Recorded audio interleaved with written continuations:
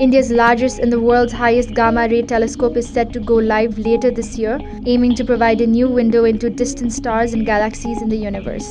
Located in Hanle, Ladakh, the Major Atmospheric Cherenkov Experiment Telescope, or MACE, is placed at an altitude of 4,300 meters above sea level.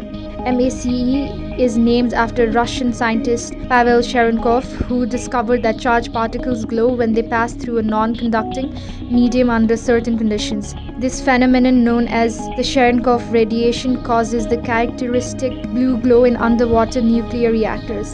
Placing the telescope at higher altitudes gives them a significant advantage to observe the Cherenkov radiation, which is produced when cosmic gamma rays strike the Earth's upper atmosphere. MACE is equipped with 356 mirror panels and over 1,000 cameras and will detect very short flashes lasting just nanoseconds of Cherenkov radiation. All the components of the telescope have been developed in India.